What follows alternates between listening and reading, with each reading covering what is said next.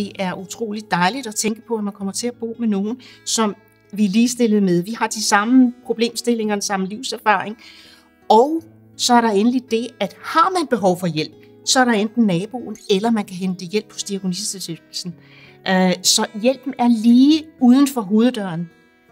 Det synes jeg er trygt, når man bliver ældre. Når jeg nu skal fortælle andre, at jeg skal flytte på diakonissen, så er jeg lidt stolt. Så er jeg lidt stolt, fordi det borger for kvalitet, føler jeg. Det er området, og der er ro, og det kan jeg godt lide. Stedet, ånden har muligheden for fællesskabet, kunne vælge til og vælge fra, være privat, være aktiv. Det er noget af det, der har tiltalt os ved konceptet her. Diakonissen er noget med mennesker, der som regel gerne vil hinanden lidt, og det kunne jeg godt tænke mig. Jeg tror ikke, det er noget, man kommer til at fortryde.